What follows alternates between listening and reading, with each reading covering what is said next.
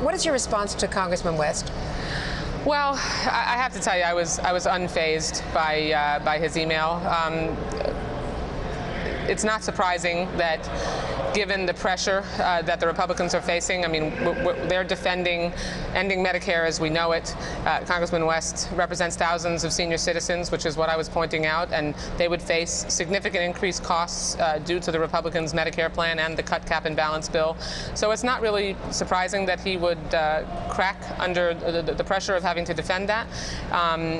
As a constituent of mine, I can... He lives in your district? He actually lives in my district, yes.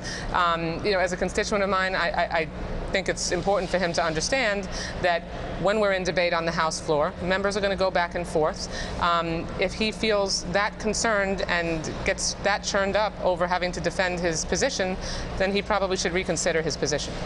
Well, he also said that this is heinous and characterless, and said you have proven repeatedly that you are not a lady, therefore shall not be afforded due respect from me.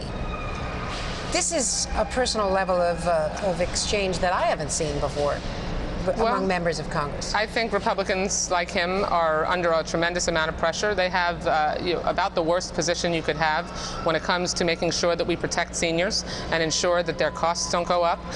Balancing that instead of what they're doing, it's just championing the protecting millionaires and billionaires tax breaks. And so obviously it was a little bit of heat that was applied in debate on the House floor yesterday, and he doesn't appear to be able to deal with it. Like I said, he should reconsider his really unacceptable position, particularly as it relates to when you represent thousands of South Florida seniors like we do, so that maybe the next time he won't react so defensively.